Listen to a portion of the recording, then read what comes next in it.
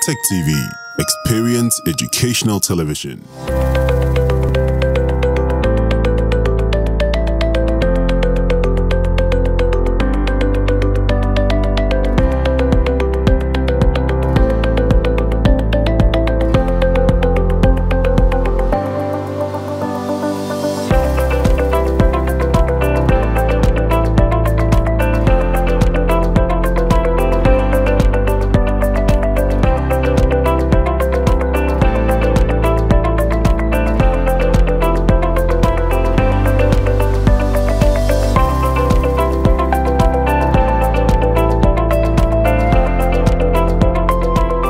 I took it upon myself to make sure that once we have the chunk of our population within the youth bracket, there should be something at least to push them through, to let them have something in life.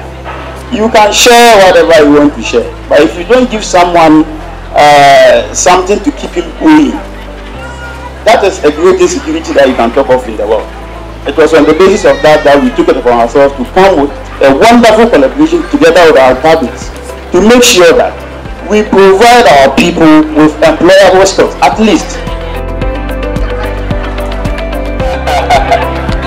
Wait in the beginning.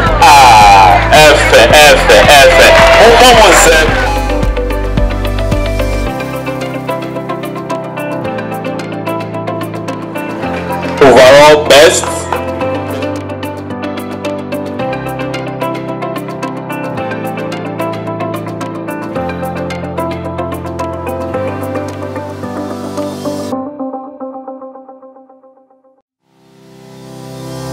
I'm a beneficiary of this project.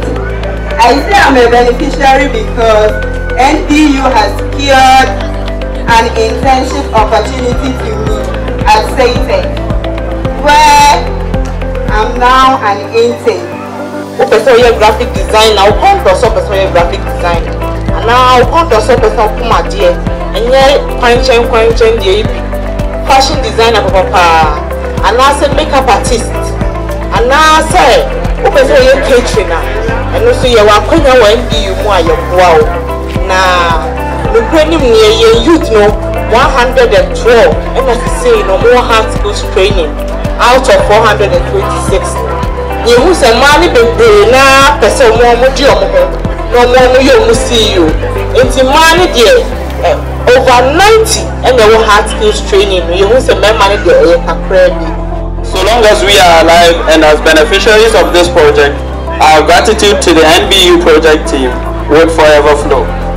And like stars at night, we will go out there and forever glow.